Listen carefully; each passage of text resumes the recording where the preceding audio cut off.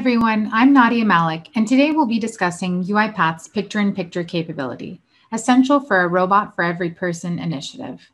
This feature truly enables you to work alongside the bot as it's running the process in an isolated window session.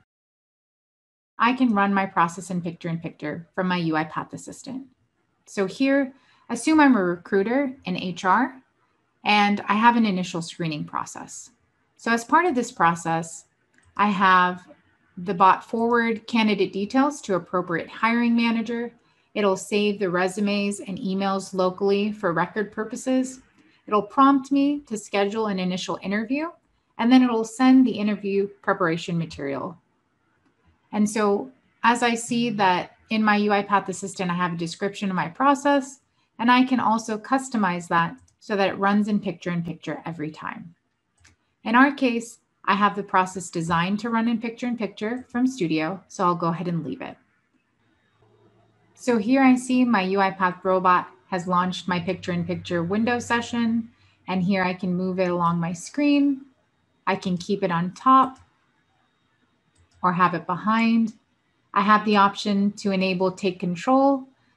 So in our case, I want to monitor the bot as it's running, and it's going to be downloading email attachments and the emails themselves to these folders. So I'll go ahead and leave those open so I can monitor the bot. And you notice that it actually opened up Excel. So it's reading that Excel file in the background. And let's say it's looking for human resources folder. So reading the candidate details and marking them as unread. And I see in my main session now, the robot has prompted me to select a date to schedule the initial interview. So I'll go ahead and check my calendar for my availability. So with picture-in-picture, I've designed it so that I have parts of my process running in my main session. So here, this form is actually prompted in my main session to catch my attention. So let's go ahead and I'll go ahead and schedule the appointment for November 9th, as I'm pretty open that day. Click submit. And I can continue working alongside that bot. And as the bot schedules the meeting and sends the preparation details,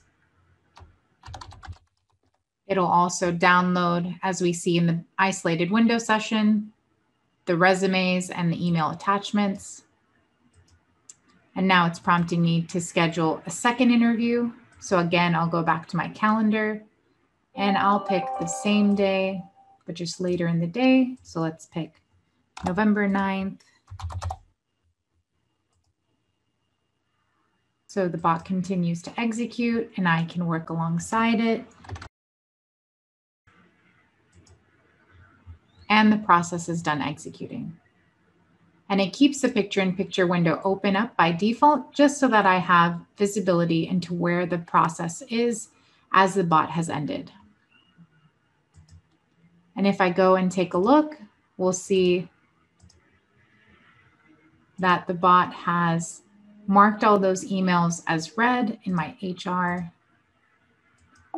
inbox. It's moved the appropriate candidates for initial screen, and it sent some draft emails for initial preparation material. So as a citizen developer, if I build my process in StudioX, in the top ribbon where I hit run, I also have the option to run in picture-in-picture. This way I can monitor the process as it's running in an isolated window session and still work alongside it. Also, as an RPA developer, I could use picture-in-picture for debugging. So in the debug tab, I'll also see the option to run in picture-in-picture.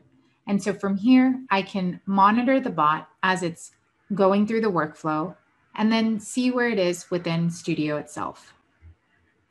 And then you'll notice in 20.10, in the invoke workflow activity, in the properties pane, you'll see a new attribute called target session. So this allows you to design your workflow so that parts of it run in picture-in-picture and parts of it run in main. So to summarize, thanks to my UiPath Assistant and the new picture-in-picture feature, I can easily have the robot working alongside me in an isolated session while I can concentrate on the more creative value-added tasks. Thanks for watching.